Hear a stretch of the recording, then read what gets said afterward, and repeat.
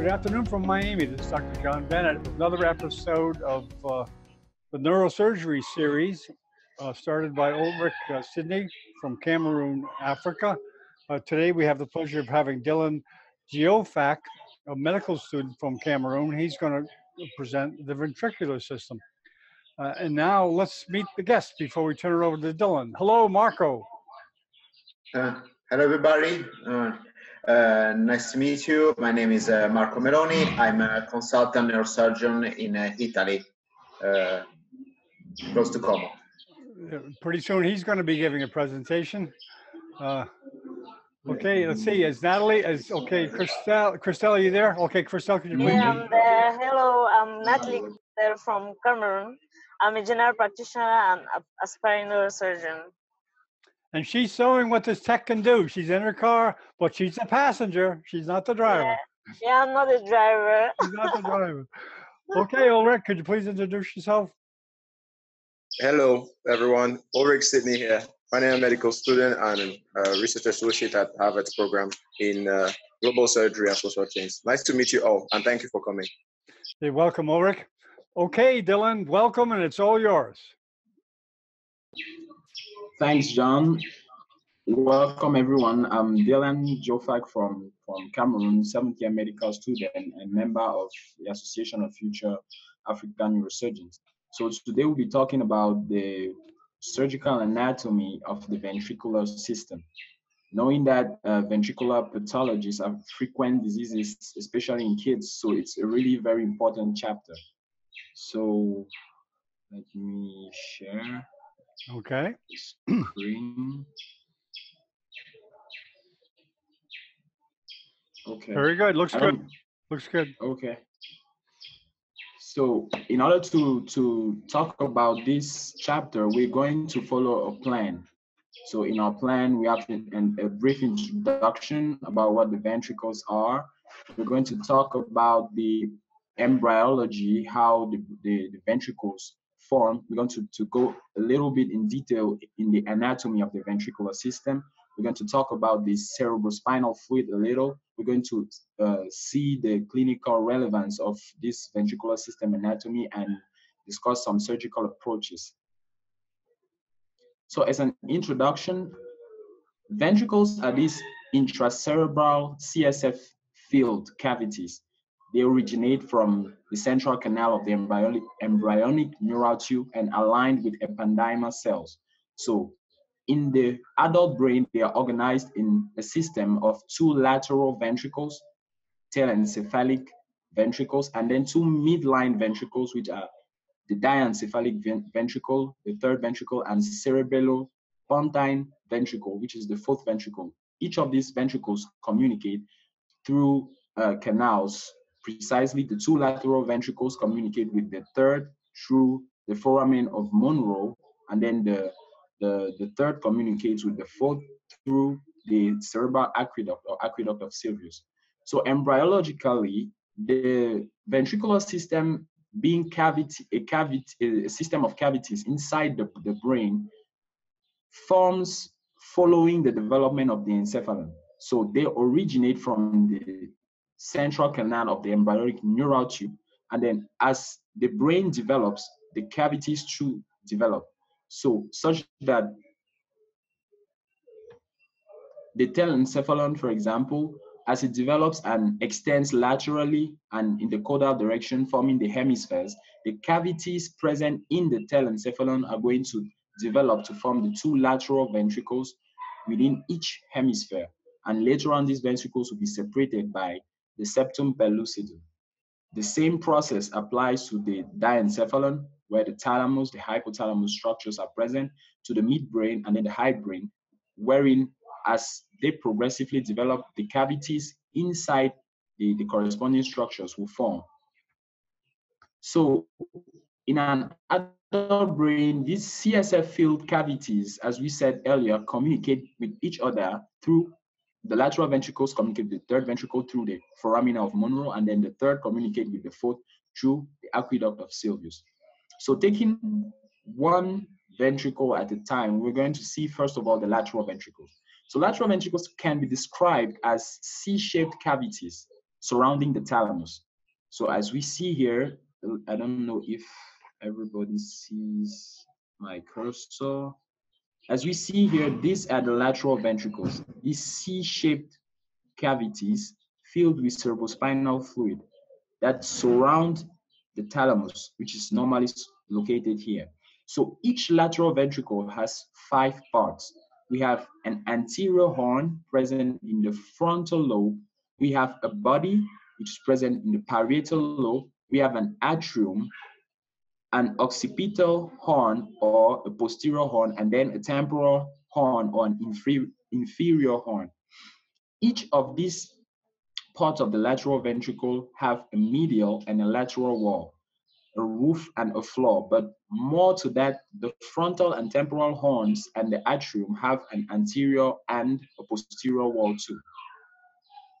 So we're going to see a little bit the relationships that these lateral ventricles have with the surrounding brain parenchyma. So these lateral ventricles have neural relationships, precisely the basal ganglia, amongst which we talked about the thalamus, the caudate nucleus, and the nuclei. So as we can see here, these are the lateral ventricles.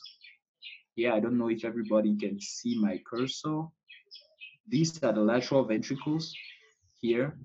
And then we see the thalamus, this yellow structure here. We can see the caudate nucleus here surrounding the thalamus and then in contact with the lateral ventricles. Apart from that, we have the septum pellucidum, which links the fornixes to the corpus callosum. We have fibers of the white substance, which go through the corpus callosum, the fornices, and the internal capsule. So here again, we can see the caudate nucleus, the head, the body, the tail, in close contact with the lateral ventricles here, and then this part, the cingulate gyrus. So, and this is the thalamus here. Again, here we can see the surrounding encephalic fibers. We have the part of the corpus callosum. We have the lateral ventricle from an inferior view here, with part of the rostrum of the corpus callosum here, the genu of the corpus callosum, with the surrounding white substance fibers in close contact to the lateral ventricle here in translucent blue. The same diagram here, but from a lateral view with the fibers of the corpus callosum, the caudate nucleus, the thalamus in the middle, and then parts of the lateral ventricle. So apart from these neural relationships, we have vascular relationships. Important arterial and venous structures are in close relation with the lateral ventricles. And this makes it relevant because during a surgical procedure, for example, these blood vessels, especially the main arterial blood vessels, be they the anterior and posterior choroidal arteries, or the main draining veins, the basal vein, and then the internal cerebral vein, have to be protected during the surgical procedures, avoiding lesions of these vascular relationships include, we have arterial, as we said, the anterior and posterior choroidal arteries. The venous structures, we have the anterior septal, superior choroidal vein, medial and don't know if you can see my cursor. Almost right, the inferior ventricular vein, and here we have here part of the basal vein here, some septal veins, thalamostride vein that causes, here we have the posterior septal vein here, and then we have the vein of Galen here as part of the veins that are in close relationship with the lateral ventricles. Here we have a diagram showing the arterial relationships. We have the branches of the anterior branches of the internal carotid arteries and then the posterior cerebral arteries, knowing that the internal carotid arteries will give the anterior cerebral and the mid-cerebral arteries. So all these branches are in close relationships, be it with the foramen of Monro or the temporal horn of the lateral ventricles, and represent delicate structures to be taken care of during the surgical procedures. Now, within the lateral ventricles, talking about the frontal horn, it is that part of the lateral ventricle, of each lateral ventricle, that's located anterior to the foramen of Monro. So as we can see here, this part located anterior to the foramen of Monro, the frontal horn, as each horn has boundaries. So the is demarcated by the rostrum of the corpus callosum, the head of the caudate nucleus, its roof demarcated by the inferior surface of the most anterior part of the callosal trunk. We have the medial wall of the frontal horn, which is delimited by the septum pellucidum and the columns of the fornix, and the anterior wall delimited by the genu of the corpus callosum, and then the lateral wall by the caudate nucleus head. So here we see a better representation with the roof, part of the roof, delineated by the genu of the corpus callosum, the lateral wall in part delimited by the caudate nucleus, and part of the rostrum of the corpus callosum, lateral wall by the caudate nucleus, the floor by the rostrum, and then the medial portion by the septum pellucidum, and inferiorly too by the rostrum. Again, here we have a diagram, an image. Here we see the frontal horns on each side. We see the caudate nucleus for the lateral wall, and then the genu of the corpus callosum. And further, when the genu extends, it forms the rostrum of the corpus callosum, which will still be part of the structures delineating the anterior wall of the frontal horn. So again, here we have the frontal horn besides the body of the corpus callosum, which we'll see later, and then the atrium behind. So as we were saying, concerning the boundaries of the body of the lateral ventricle. So we have the roof. The roof is delineated by the body of the corpus callosum. The medial wall is superiorly delineated by the septum pellucidum and inferiorly by the body of the fornix. The lateral wall is delineated by the body of the caudate nucleus, as we can see here. The floor is delineated laterally to medially by the caudate nucleus. The stria terminalis, that's supposed to be here, we'll see it in a better image. The stria terminalis, the thalamus striate vein, the thalamus here, thalamus, and then the choroid plexus here. So the stria terminalis and the thalamus striate vein pass in the striothalamic groove. So most often it will be a little bit difficult to see directly the stria terminalis and the thalamus striate vein. What will be represented will be the striothalamic groove. The body contains the choroid plexus. So the choroid plexus is generally located in the body of the lateral ventricle and the inferior horn, and is continuous with the third ventricle. So as you can see here, we have a diagram as it shows the roof, the body of the corpus callosum, the floor, which is really very important because when we have surgical procedures, for example, that transcallosal surgical procedures, which will go through the corpus callosum here and then get into the lateral ventricles, and for some procedures get from the lateral ventricles into the third ventricle. We have to master the structures of the floor of the lateral ventricles because some vital structures that have to be avoided and a particular route that has to be taken necessitates the mastery of the anatomy of the floor. So as we saw earlier, we have the caudate nucleus for the floor, we have the stria terminalis, we have the thalamus striate vein, we have the choroid plexus, we have thalamus right vein, the choroid plexus.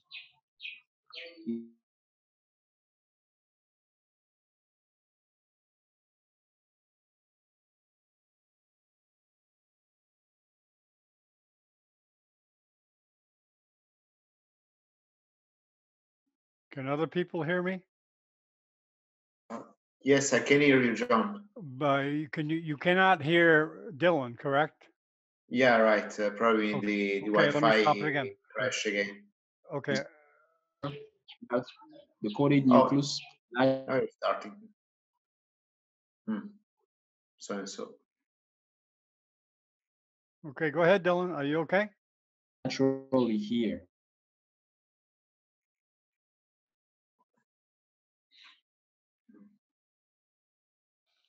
Okay, we're just having some bandwidth issues here. Maybe if you just hang on this time, it'll be okay.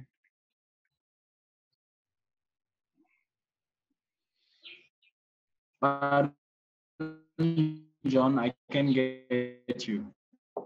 Yeah, we're just waiting for Dylan's Wi-Fi to kick in. Concerning the occipital horn form as I think he fell off again. Let me pause recording.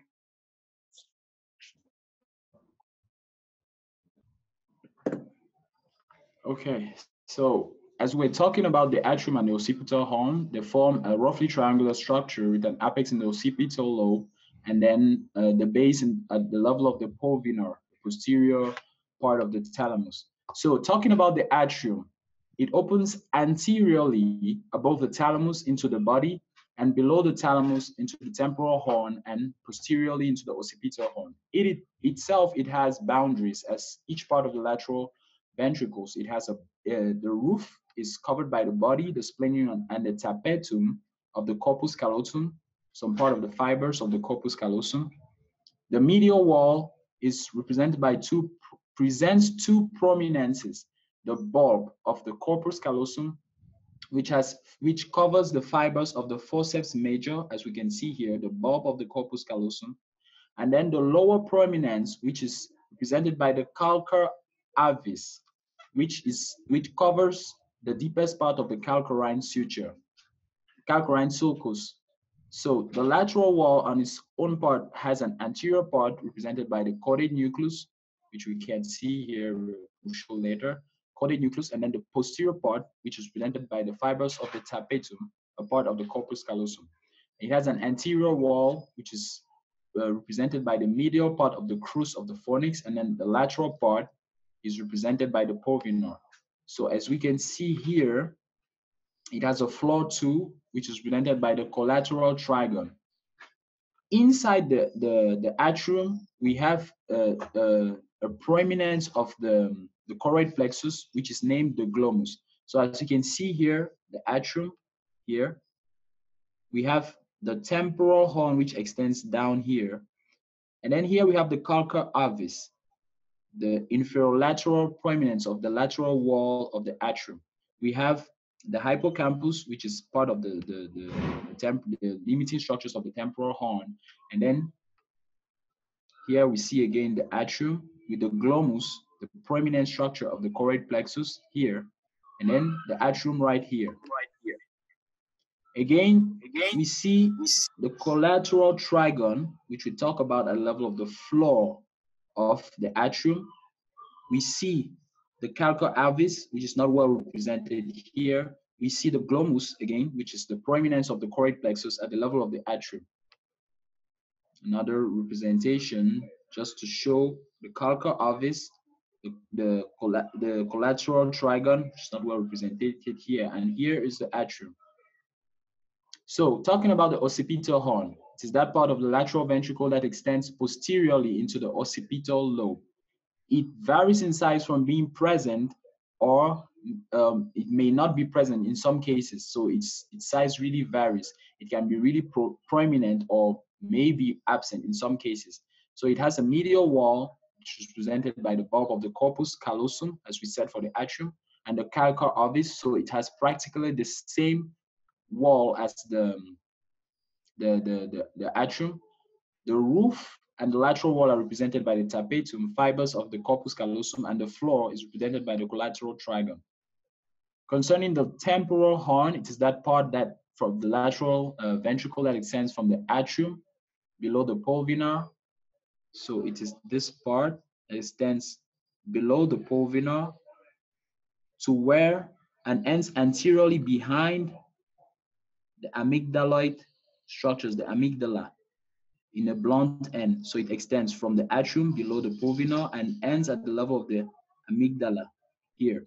So it too has a floor medially represented by the hippocampus, overlying the hippocampal formation, laterally represented by the collateral prominence, which we saw at the level of the atrium. It has a roof medially represented by the inferior superior surface of the thalamus and the tail of the caudate nucleus. We'll see that later. And then laterally represented by the tapetum of the corpus callosum.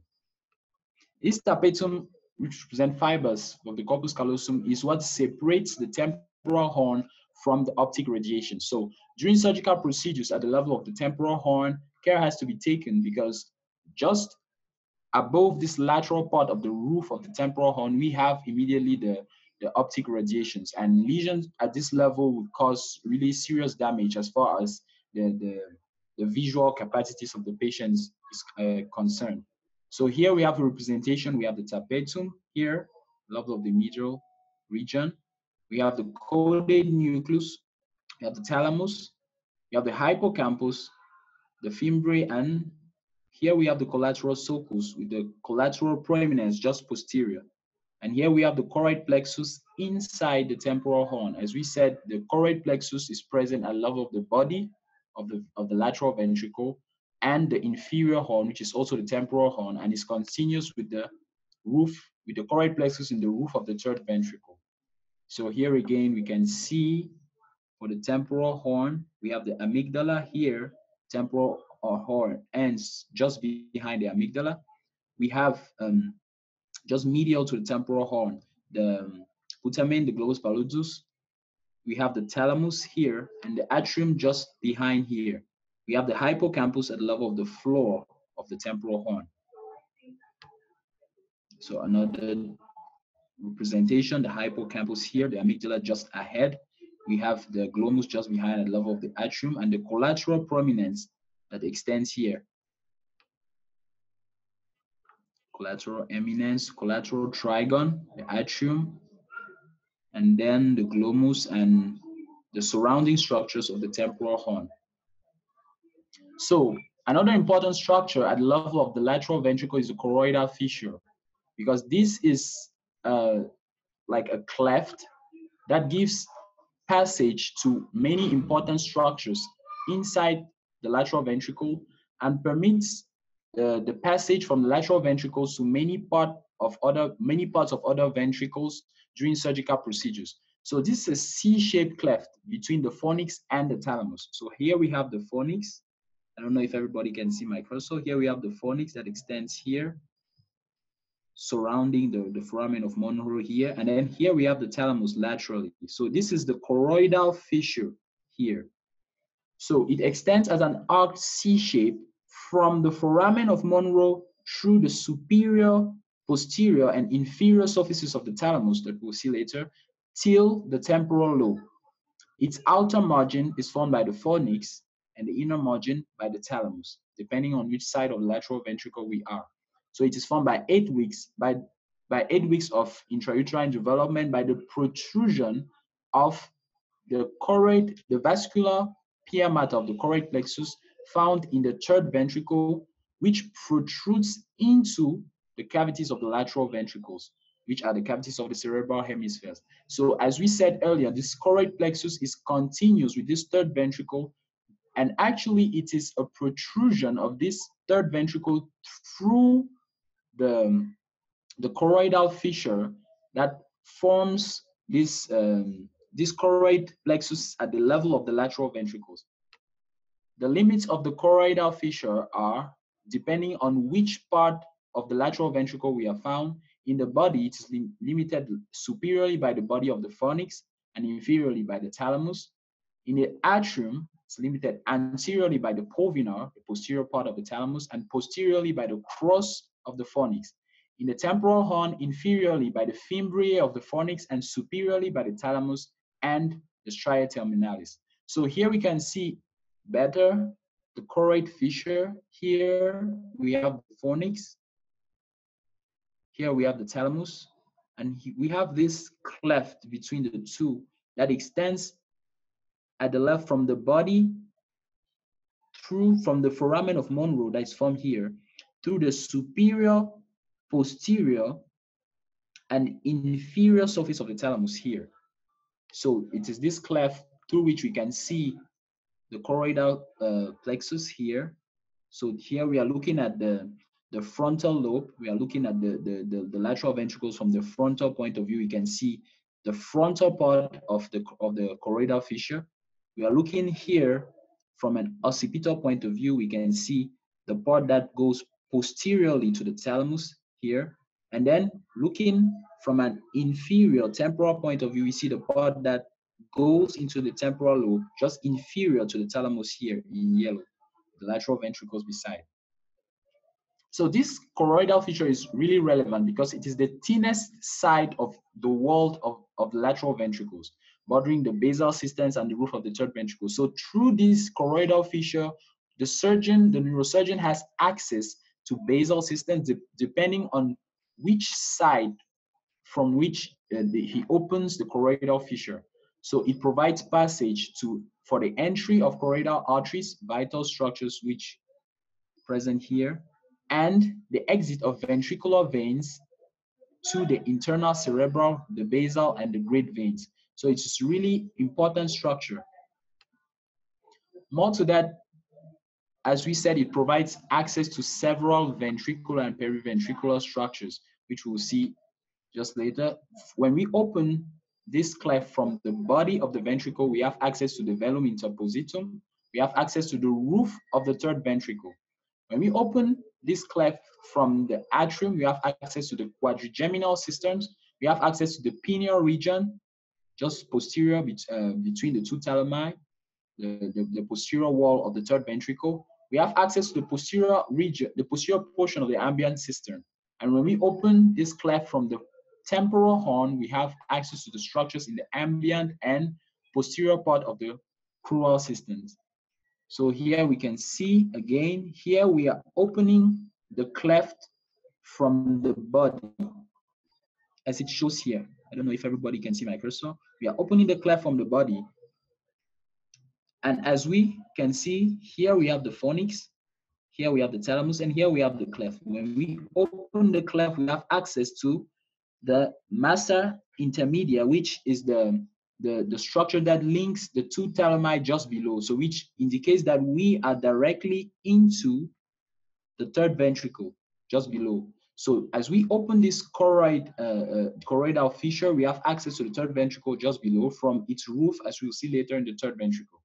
Here we're opening it from the temporal side of the choroidal fissure, and as we can see, we have access to the basal veins, the quadrigeminal system that's seen a little bit later, a little bit deeper. And here we're opening it from the atrium. We have access to posterior choroidal artery. We have access to the pineal region, the pineal gland here, and then the crural systems and the ambient systems, which has seen a little bit difficultly here. So concerning the foramen of Monro, which is the main structure that permits communication between the lateral ventricles and the third ventricle, it is these structures that is found that permits communication on both sides of the midline, as we said, with the third ventricle, communication of the lateral ventricle with the third ventricle. So it too has borders. It is bordered by the septum pellucidum, the corpus callosum, the caudate nucleus, the thalamus, and the fornix. It's represented here. These two foramina on each side. So here we see the relationships. We see the fornix. See the fornix here. We see the caudate nucleus. We see the thalamus. And an important structure to consider during the transforaminal approaches is the genu of the corpus callosum of the internal capsule, because this genu is found just lateral to the foramen of Monro. So during transforaminal surgical procedures, consideration has to be taken not to touch the genu of the corpus callosum, as we know that the corticonucleate fibers pass through this genu of the internal capsule. So care has to be taken not to cause any damage to this region during the transforaminal procedures. Again, here we see an image that depicts the relationships of the foramen of Monro on each side. We see a part of the column of the fornix. We see the foramen of Monro. We see through the foramen of Monro, we have access to the massa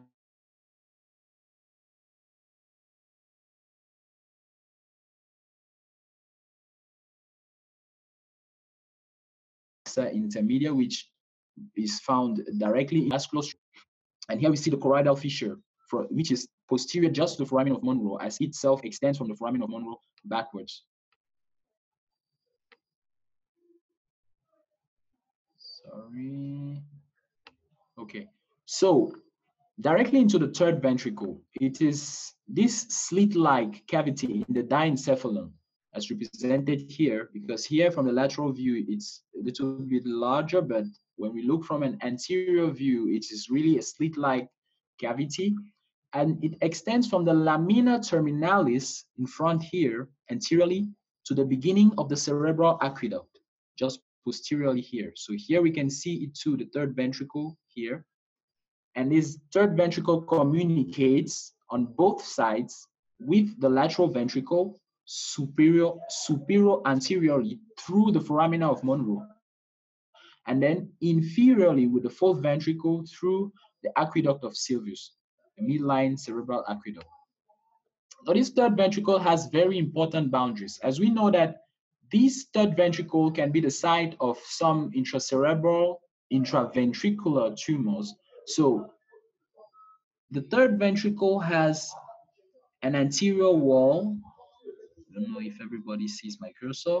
An anterior wall that extends from the foramen of Monro to the optic chiasma here.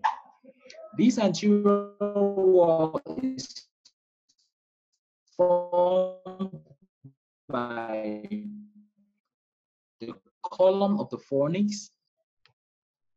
Sorry, the column of the fornix here, the anterior commissure here, the lamina terminalis just ahead here. It has a posterior wall which extends between the aqueduct here and the supraspinal recess here, the posterior wall just in yellow here, habenular commissure in the superior lamina of the pineal region, a habenular commissure, the pineal gland in itself, and then the posterior commissure here just below the pineal gland, and then the cerebral aqueduct itself, the entrance of the cerebral aqueduct. Its lateral wall is formed by the thalamus and the hypothalamus here. And then the roof is formed by the column of the fornix and the choroid plexus that hangs just from the roof of the third ventricle.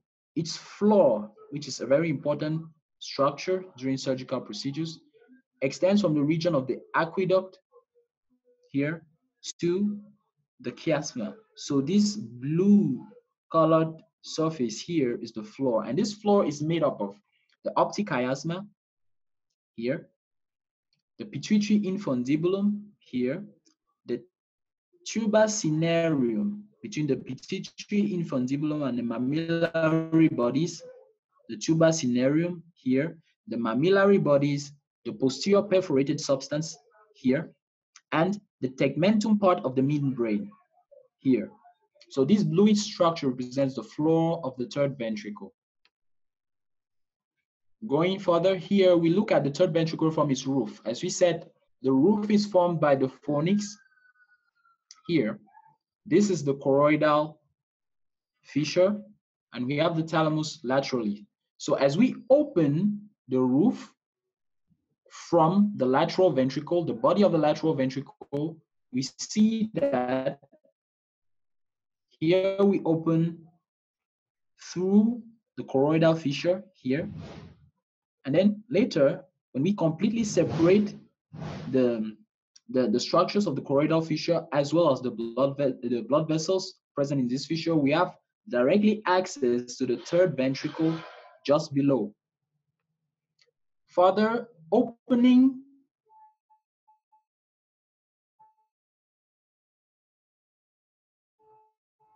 the third ventricle, the anterior commissure, which is which is part of the anterior wall of the third ventricle. We can see the anterior commissure here. We can see the lamina terminalis just below the anterior commissure. We can see the chiasmatic recess just ahead. As we can see here, here's another representation, the anterior commissure, as we see here. Here we have the lamina terminalis, which is represented here, the chiasmatic recess just behind. And then we have the optic chiasma here. And then we have the infundibular recess in the third ventricle just behind here. Here we have the mammillary bodies here, which are part of the floor of the third ventricle. Here again, we see still the anterior commissure, the lamina terminalis, we see it better still. Lamina terminalis, we see the chiasma, the chiasmatic recess just ahead, and then the infundibular recess. So opening now this wall from anterior portion, precisely the lamina terminalis, which is here, as we said, the part of the anterior wall of the third ventricle, opening from the lamina terminalis, we can see part of the floor of the third ventricle and part of the posterior wall of the third ventricle. Very important representation, because during surgical procedures, depending on if our procedure is transcallosal or transcortical, or if we are trying to access the third ventricle from one of these procedures, we need to really master the structures of the boundaries of the third ventricle, be it the floor, the anterior wall, the roof, the posterior, lateral, and medial walls. So further, here we still see the lamina terminalis here. And as we open greater, we see the third ventricle.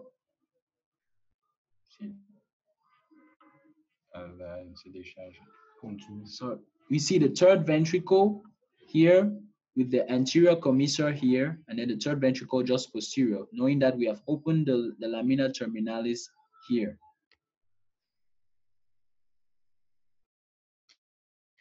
So here we have a representation of the vascular structures that the vascular relationships. So we have, as we said, part of the floor of the third ventricle is represented by the perforated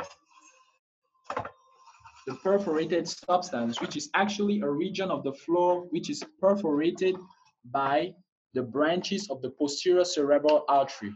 So the posterior perforated substance is actually that part perforated by the branches of the posterior cerebral artery.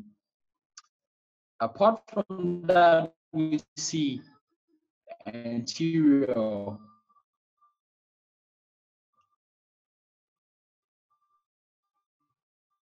cerebral artery.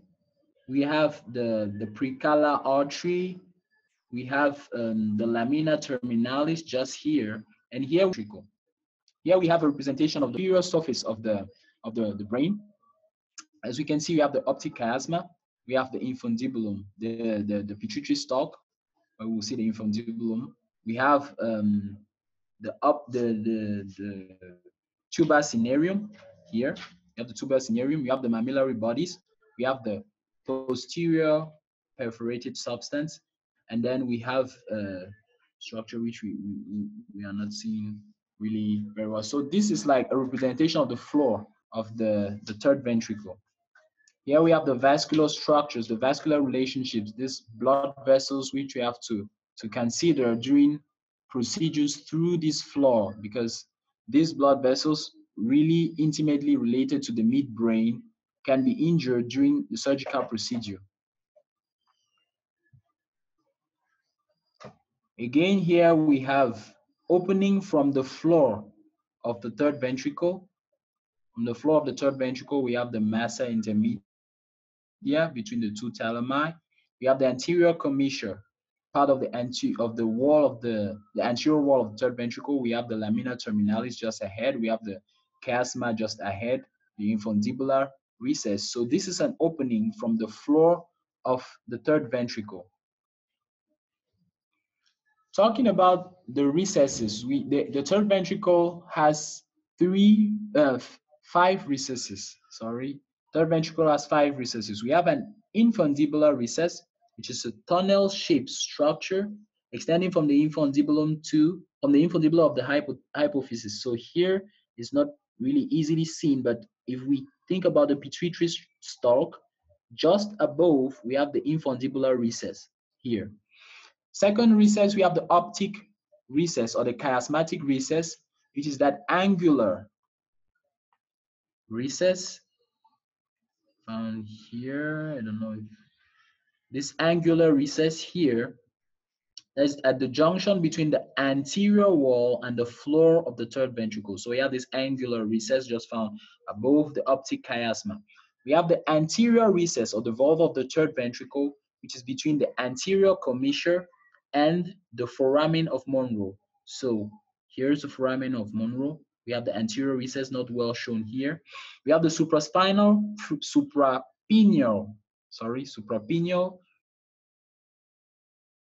recess just above the pineal gland here. Here's our pineal gland.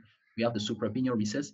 And then we have the pineal recess, which is found just anterior to the pineal gland between the superior and the inferior lamina of the pineal gland. So just anterior to the pineal gland here, we have the pineal recess.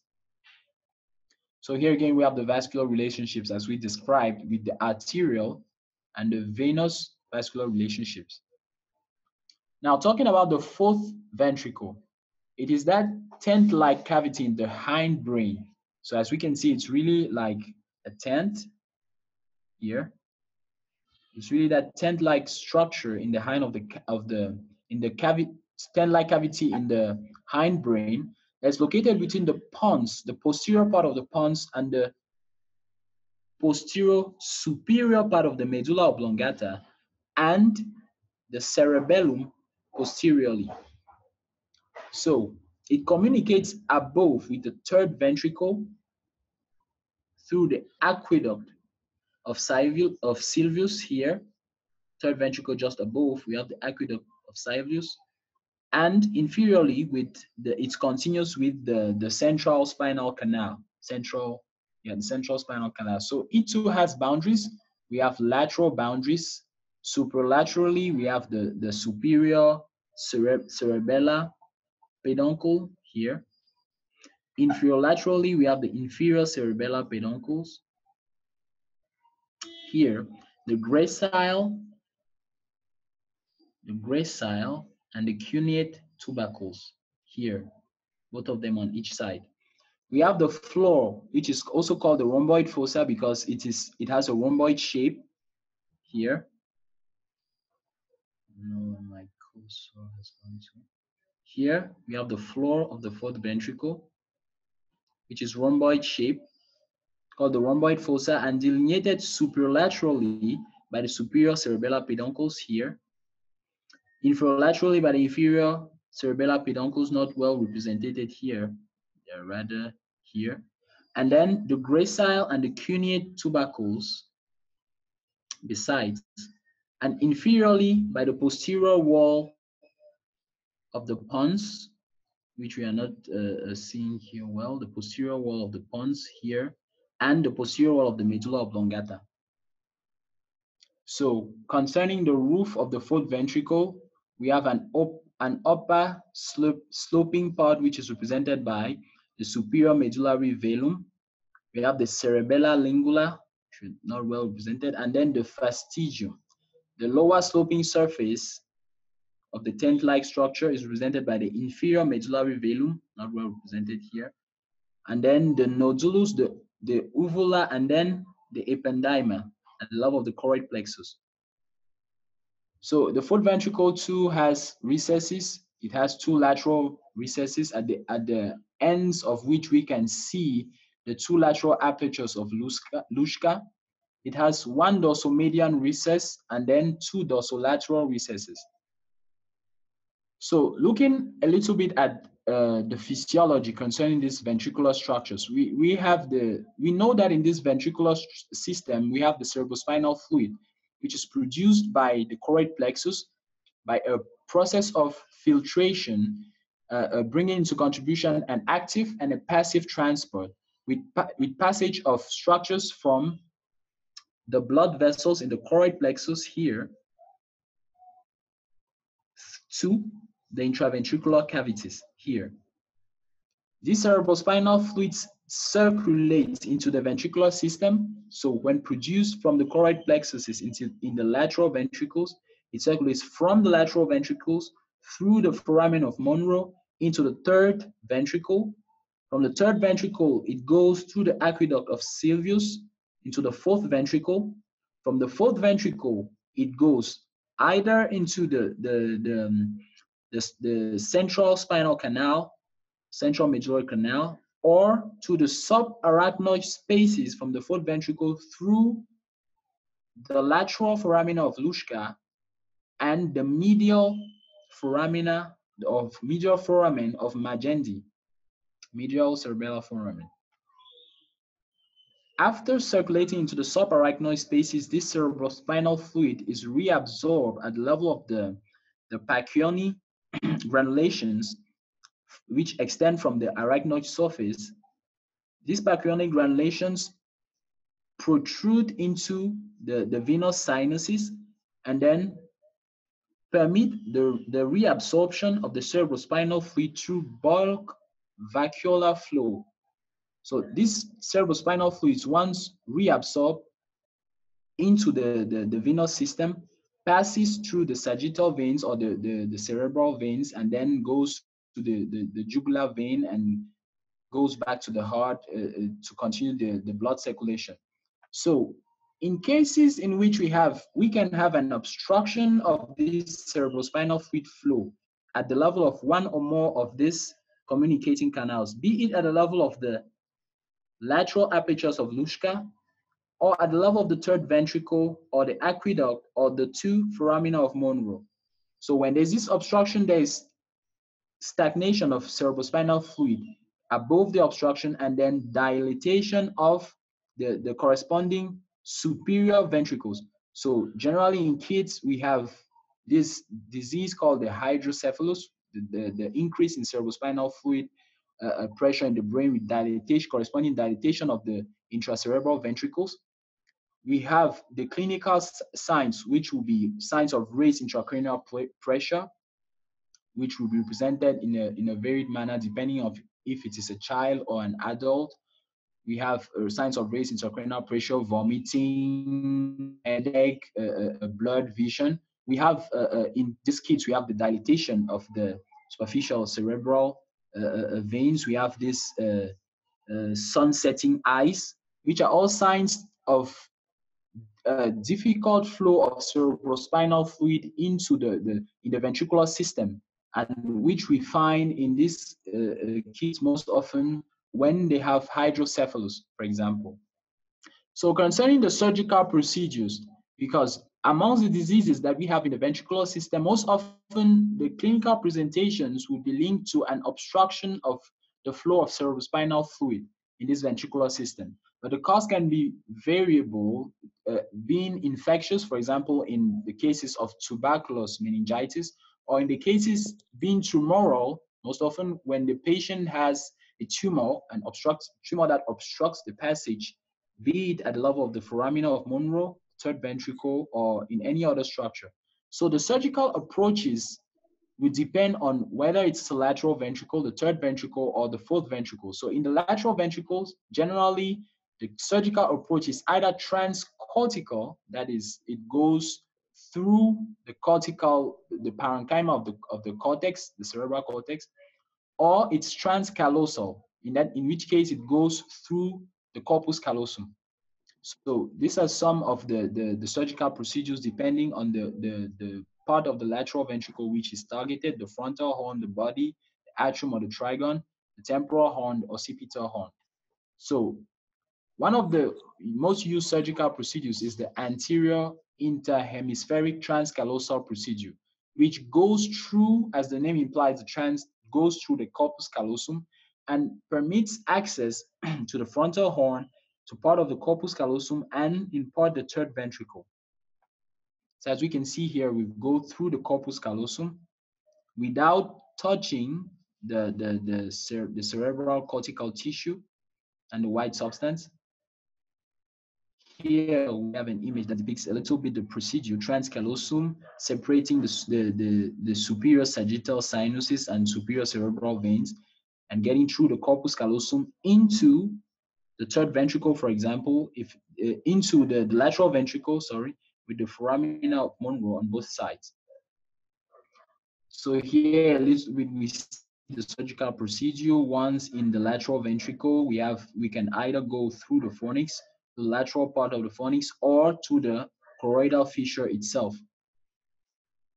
Another procedure is the transfrontal transcortical approach, which, as the name implies, goes through the cerebral cortical tissue and then goes through that tissue at the level of the frontal lobe. Most often, this surgical technique is not, actually, literature says that going through this cortical portion of the frontal lobe cuts through the fibers of the white substance at the level of the frontal lobe and may be associated with post-operatory seizures, for example. But in some cases, this surgical procedure seems to be the best as it provides access not only to the frontal horn of the lateral ventricle, but also foramina of Monro and the roof of the third ventricle.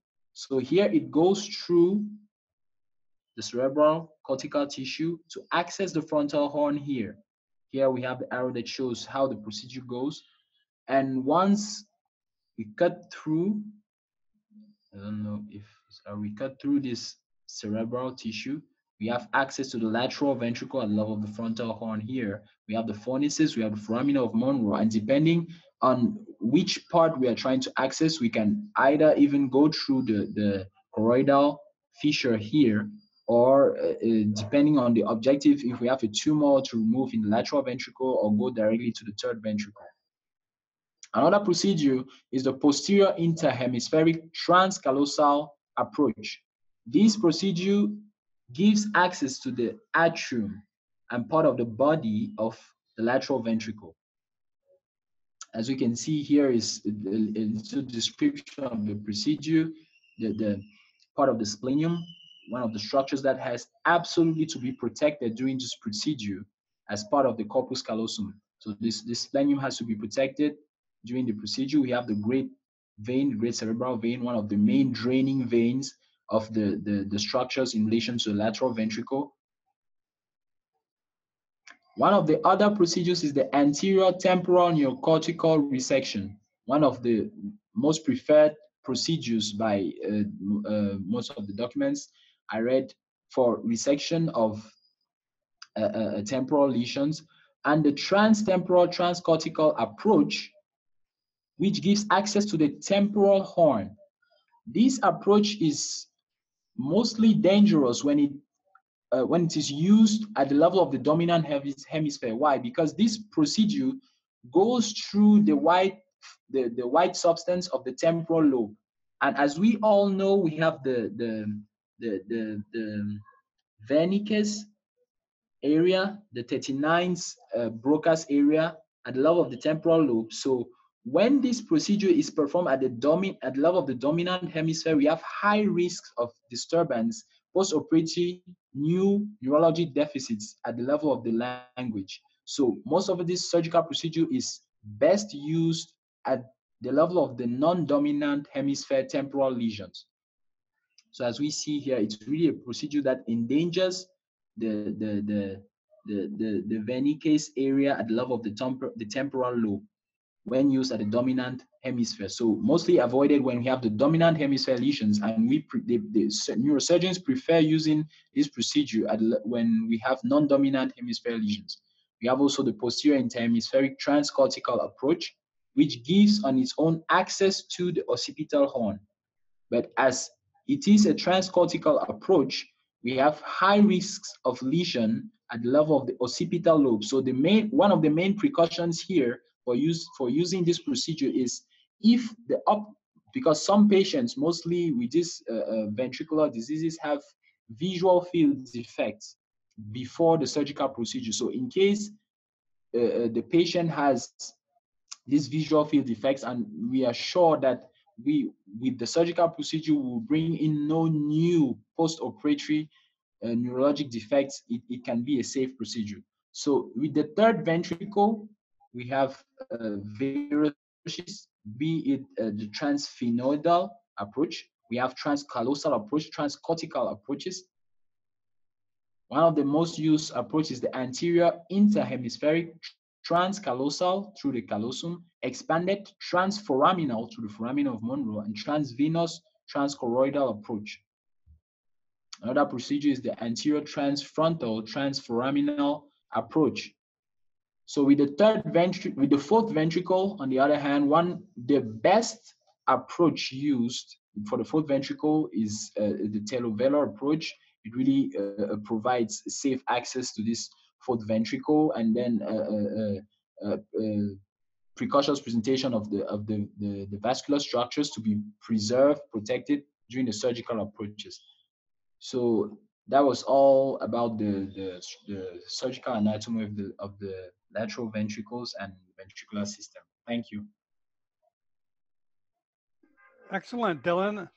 Well illustrated, well explained, very professional.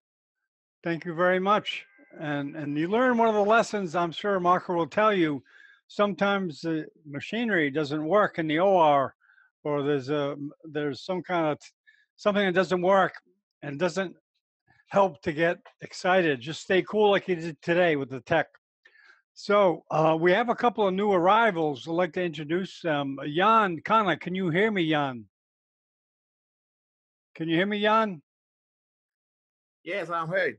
Yeah, hi. Could you please introduce yourself to the audience? Yes, I'm Jan Kana. I'm a medical student. Okay. I'm a medical student from Cameroon. Oh, okay. You're from Cameroon also. Great. We have a lot of Cameroon people here. That's great. Okay. And Daniel, we met him from the Congo. Claudio, have we met you yet? Claudio, can you hear me okay? And Inistar, are you there? Inistar? Yes, I'm Intisar Hisham from Kenya. Currently a pediatric surgery resident. Excellent, excellent. So, what part of Kenya? We've televised from Nairobi. Nairobi, okay, Nairobi. Yeah, Yes. we actually televised from the beach area. Mombasa, is it? Yes, yes. Mombasa. They We are one of televised them. last year, a neurosurgery Oh, conference. okay. Yeah, there was even a presentation a couple of weeks back by Dr. Professor Mohamed Qureshi on endoscopy from Kenya. Yes, oh, that's right. Excellent. Yeah, we'll have to send her a copy of that. Make sure we have your email address, right? Okay. Audio? Yeah. Ulrich we have your email address. I'll send it to Ulrich. Yeah, just put it. Yeah, just send it. Yeah, please do that. And that way you keep in contact with all the conferences that are happening. Okay. So, Marco, any comments for Dylan? Well, simply a great job, Dylan. Very complete description of anatomy, and most important, the relationship with surgical approach that are not always obvious when you have some lesion of the ventricle. You need to be very careful to consider the approach, considering the site, considering the site of the lesion. So absolutely my best compliment. Yeah, Thanks. just from, go ahead, go ahead. Thanks so much, Marco. Thanks. You're welcome. Well, you know, Marco, just being from around neurosurgeons, they have to know neurosurgery cold. It's not a question of just know a little bit. You have to know it. I mean, period.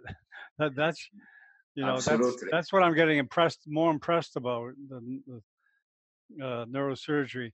And it's so good to have presentations like that, Dylan, and reinforcing it. I'm sure, Dylan, the rest of your career, you'll be refreshing on lectures like this. Yeah, absolutely.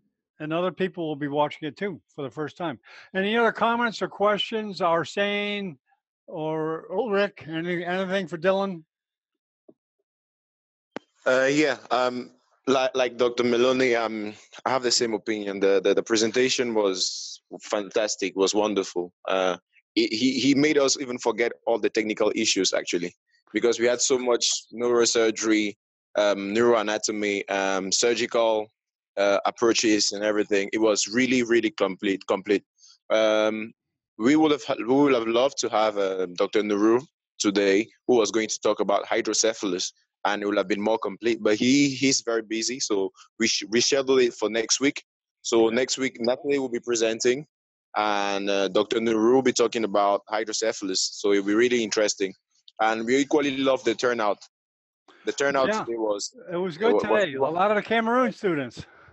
Unfortunately, as we can see, mobile broadband is not the greatest, so a few of them had to all the time come and go off. So we'll get there. We'll get there definitely. Well, yeah, we're on the right path, Ulrich. We're on the right path. And so I think once again, thanks to Dylan. He really did a great job. Yeah, it was wonderful, amazing. I think all those who came today saw the kind of work we are expecting from them, and I think they will continue in that lane. Great. We hope to show the rest of Africa work like this, and we'll work on that. So I'd like to thank everyone for coming. We're going to edit this, and we'll take out the rough spots, hopefully, and you will get a good presentation. Dylan, we'll keep this. Please, go ahead. The question about having access to the presentations. Obviously, you can have access to the presentations. No worries. So you will. I think you're in the WhatsApp group, so you can just hit up Dylan, and he will send you the presentation. No stress about that. We equally received some textbooks from Dr. Marco, who was really kind and gave us some textbooks. I think Dylan has them. So if you get in touch with Dylan, you equally have access to those textbooks, so that when you decide to do a presentation, you can have all this fantastic information and present like one of the top world specialists. So thank you very much. Okay, we'll be sending us to Victor, Dylan. He's the man. He's the man. I'm sure he'll like it. Okay. And okay, once again, thanks everyone for coming. Thanks, Ulrich, for organizing the series. I think it's a great concept to organize topics in a series. It gives us a little structure. And thanks to all the panelists. And Marco, once again, thanks a lot. And we'll just wrap this up. So stay here, stay around. I'm just going to wrap up the recording. Thank you.